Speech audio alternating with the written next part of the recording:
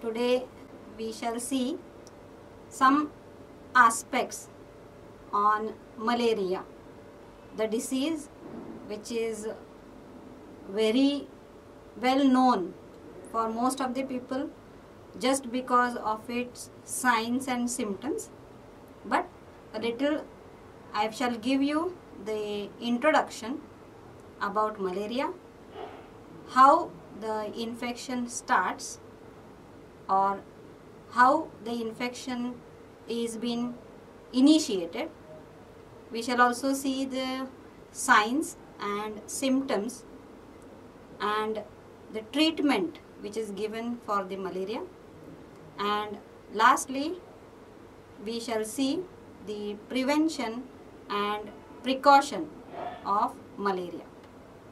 So I am Professor Shagalolu VV, DBF Dayanand College of Arts and Science, Solapur, from Department of Zoology. About introduction, this malaria was been formed by the word that is mala. Mala means bad and area means air. The air which is foul or which is bad, and according to that word the malaria is been given. It is a mosquito borne disease and humans are infected by the bite of mosquito.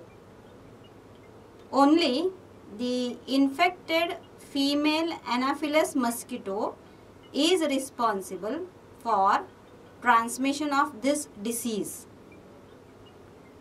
because the female mosquito only feeds on the blood of vertebrates, and the males, they feed on plant juices. That is why females are only responsible for transmitting this disease. Even if females are being responsible, that female, it should be infected.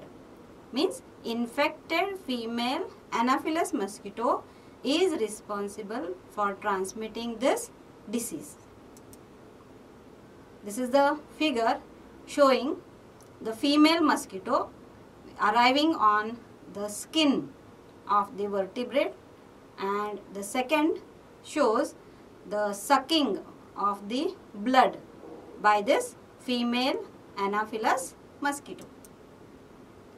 Now we shall see the Nobel Prize in malaria, where the discovery of this parasite in mosquitoes earned by British scientist Ronald Ross. The Nobel Prize in Physiology or Medicine in 1902, and in 1907 Alphonse Levin, the Nobel Prize winner for finding that the parasite was present in human blood. Now we shall see there are species which are responsible for causing malaria. In all, there are 4 species. First is Plasmodium falciparum, second Plasmodium ovale, third Plasmodium vivax, and fourth is Plasmodium malariae. Among all these 4, the most dangerous out of this is Plasmodium falciparum, because this disease or this species, it infects, or the infection straight enters into the brain, which may cause fatal for the patient. Now there is a new species. Out of this 4, one more species, the 5th species recently which has been seen is Plasmodium nauwesii, which causes malaria in macaques but can also infect human. There is one more species. This is the 5th species. Now we shall see how infection spreads.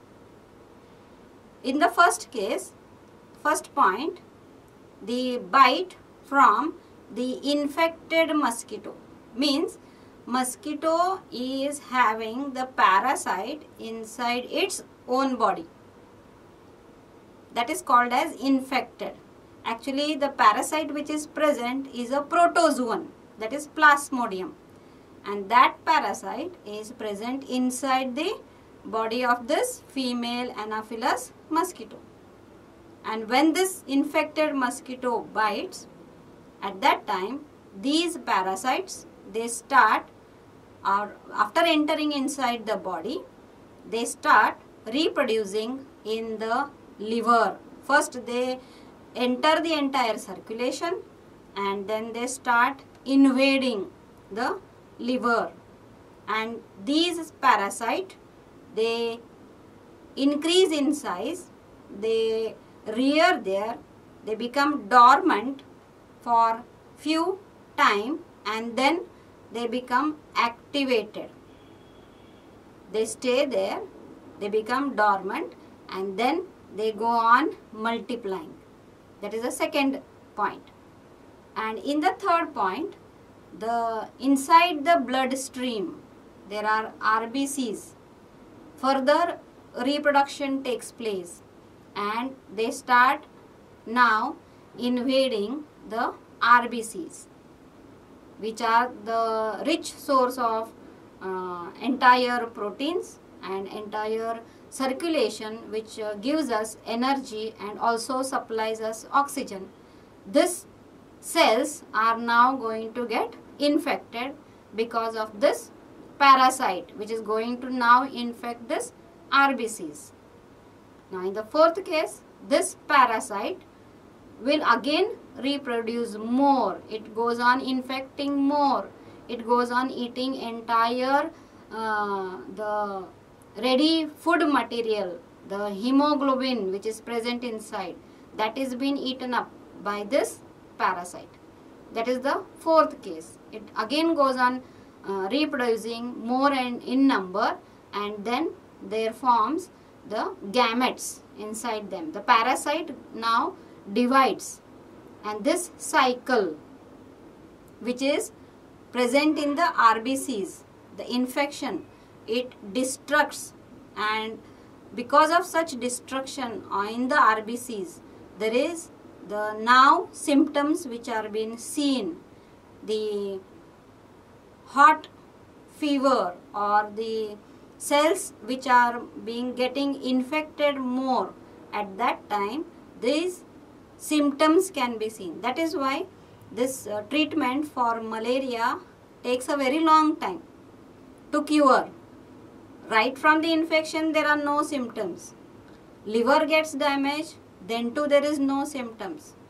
Afterwards, when the RBCs, when they get infected, when oxygen level becomes low, when hemoglobin becomes low, at that time you can see the chills and the fever, high fever symptoms are seen at this stage, in the RBC stage, where the RBCs are being infected.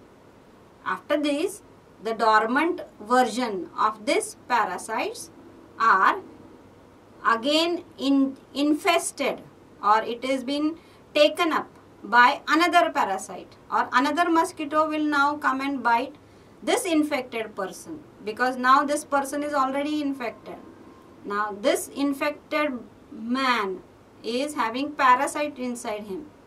Then again another mosquito may come and bite, and at that time when it is sucking the blood, these again developed parasite will enter into the body of the mosquito.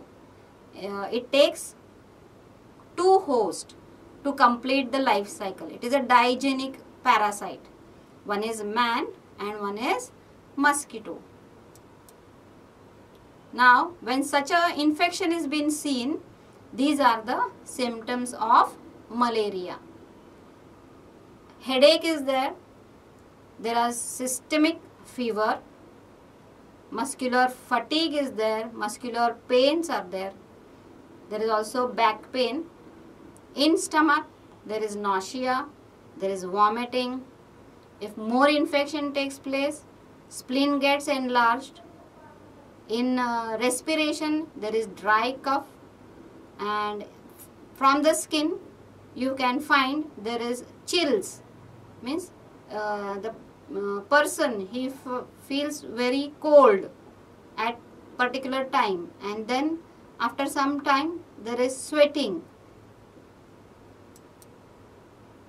There are different stages. One is the cold stage, where the patient feels intense cold, vigorous shivering is there, rigors are there.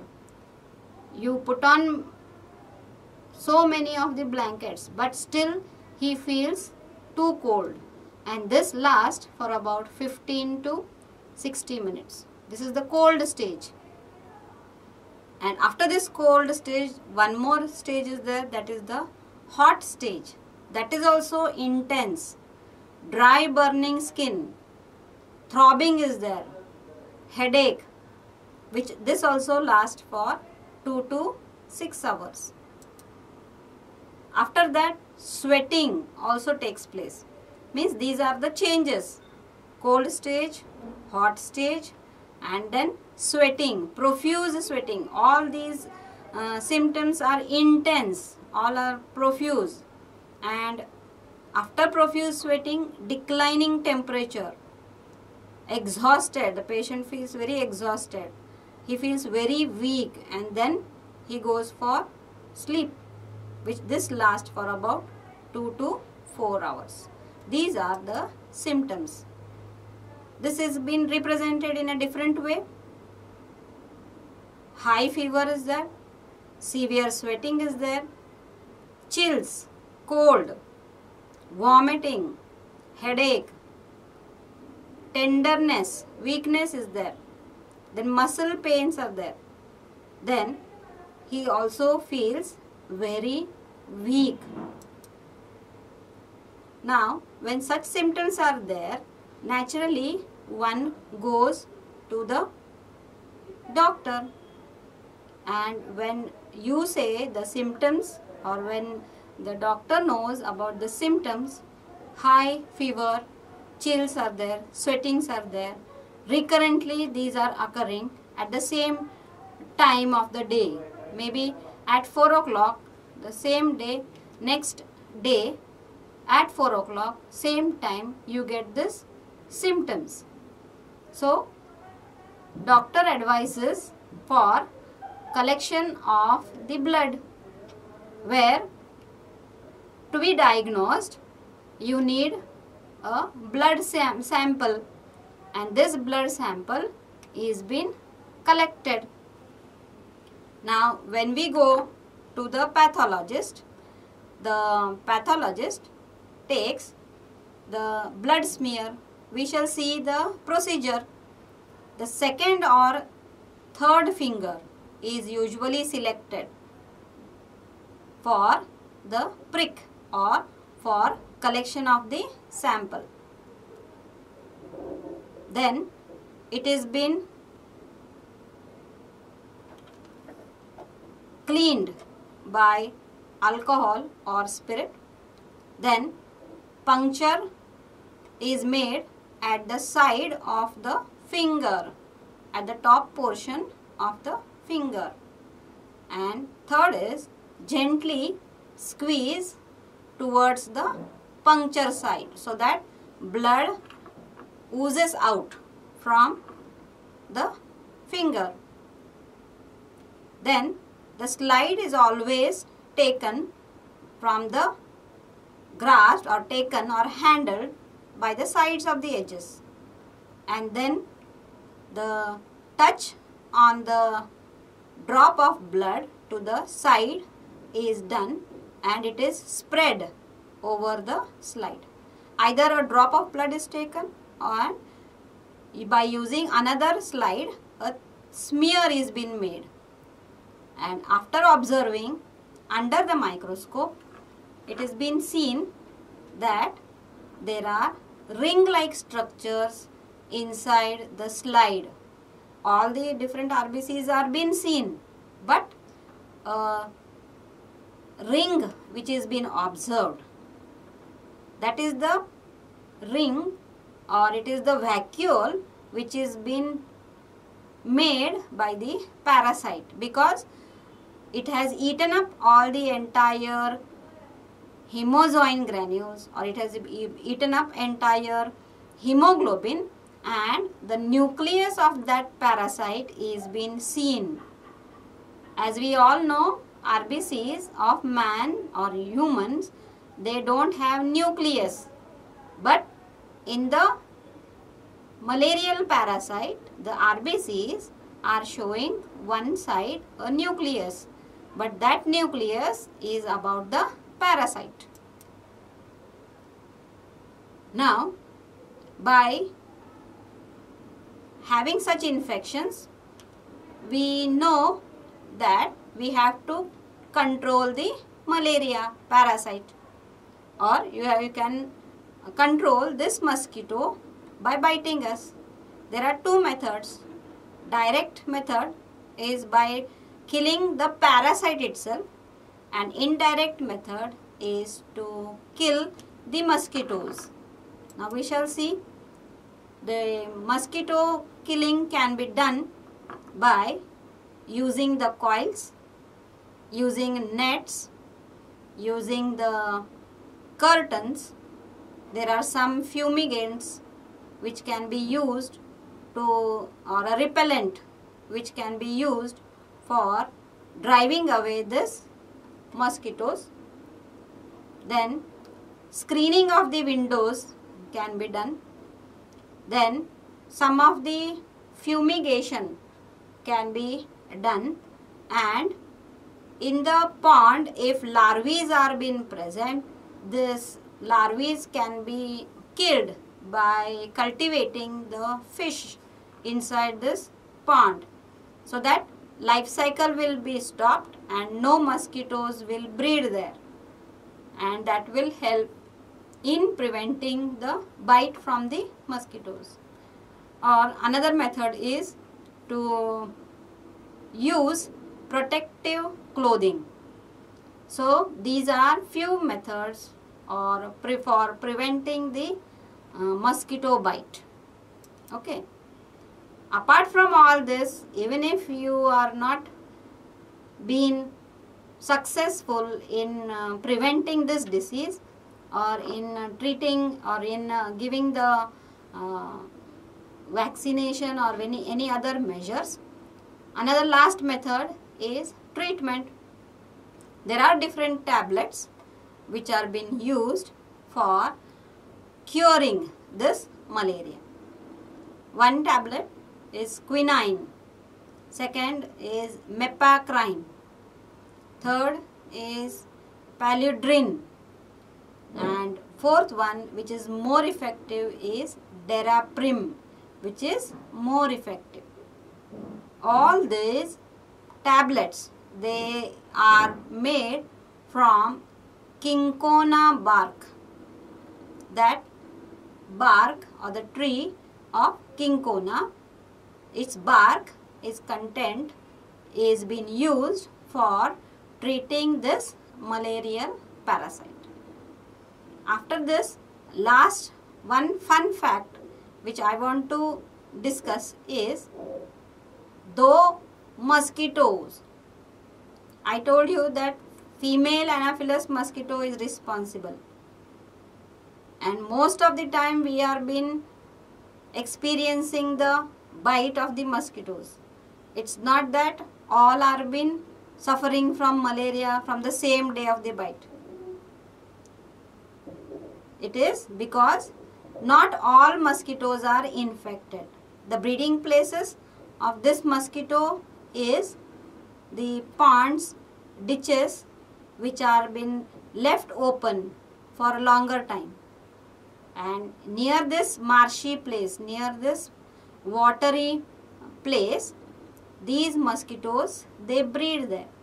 And in that marshy, in that water, you find infected water which is polluted, having large number of these protozoans, and these are being now infected by this Anopheles mosquito. One more thing about Anopheles mosquito is mosquito is carrying the parasite inside it, inside its own body. But remember, the infection is in the man and not in the mosquito. There is the change in the body temperature where the parasite recognizes the change in the body temperature from cold temperature to hot temperature, or from cold blooded to warm blooded, because of which the changes occur in the physiological system. The parasite continues its circulation and it continues its infection. Hope you have understood the life